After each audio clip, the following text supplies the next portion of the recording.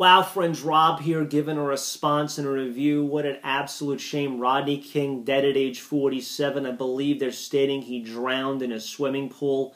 And I remember several decades ago, Rodney King was in the midst of that racial, just that whole uproar, the the rioting, the fires. It was an absolute terrible, terrible time and a season for America. Now, the only way we can really get together as far as racial reconciliation is to have God in the midst of our hearts. And someone just said, well, how'd you get from Rodney King dead at 40? Well, I'm a minister of the gospel, friends. If you desire to subscribe to my ministry channel via YouTube, hit the subscribe button right now. Also under the search Robb Wood 1.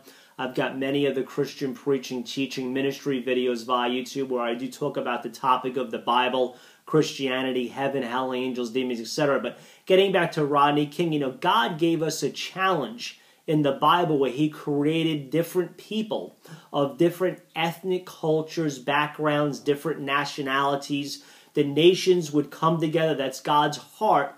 And that we would love each other based upon that.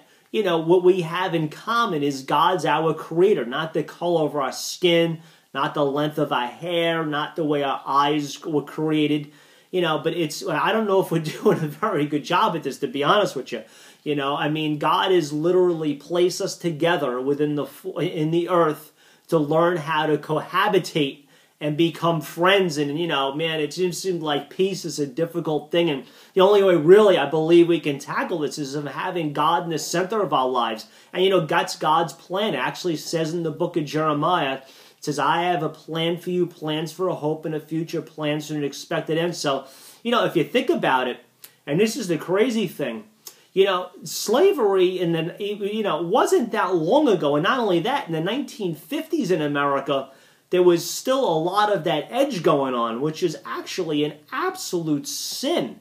This whole back of the bus thing, this is bad, bad, bad stuff, that there's people that are still harboring that type of racism, and that bigotry. Come on, man, let this go, man. So what? Someone else's skin's a different. This is crazy. And again, the only way to have God heal you of this or see through his eyes or the lens of his eyes of love is to have him in your heart. And, Jesus is a lover, man. The book of John, 3rd chapter, 16th verse simply states, for God so loved the world. That's me, that's you, that's everybody. God loves everybody. He don't love one group and more than another. God loved the world. He gave his only son that if you would believe in Jesus, you'd not perish, you'd have everlasting life. So, the Lord desires nobody to perish under the sound of my voice. He desires everybody to have everlasting life with him in heaven.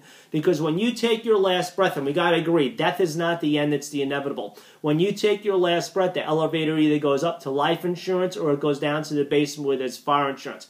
Hey, if you've never accepted Jesus in your heart, say this simple prayer with me. Say, Jesus, thank you for dying on the cross for my sins. Thank you for being my Lord and Savior. Again, my condolences to Rodney King's family, to his friends. Let's honor this man. It was a terrible thing America went through. I would hate to see something like this ever to that degree happen again. I don't know, man. Is it inevitable? I don't know, man. Anyway, again, I'm a minister of the gospel, friends. If you desire to subscribe to my ministry channel, hit the subscribe button. Also under the search Robb Wood 1.